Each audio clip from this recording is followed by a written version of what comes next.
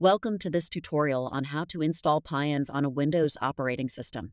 If you're a Python developer, you know how important it is to have multiple versions of Python installed on your machine. That's where Pyenv comes in.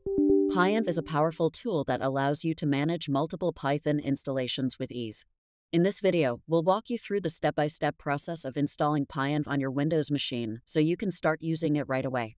Let's get started. Copy the link given below in the description. Open PowerShell or Terminal on your Windows in administrative mode. Paste the link and hit Enter.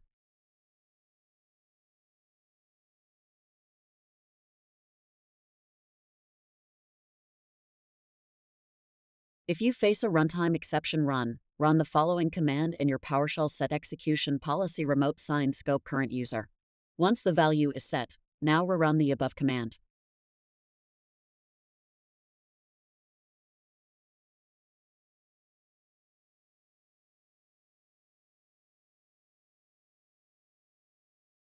You should see Pyenv getting installed.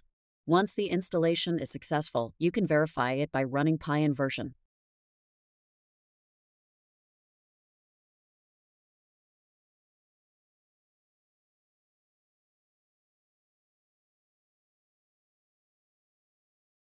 To install multiple versions of Python, run Pyenv install 3.8.1 and run Pyenv install 2.7.18.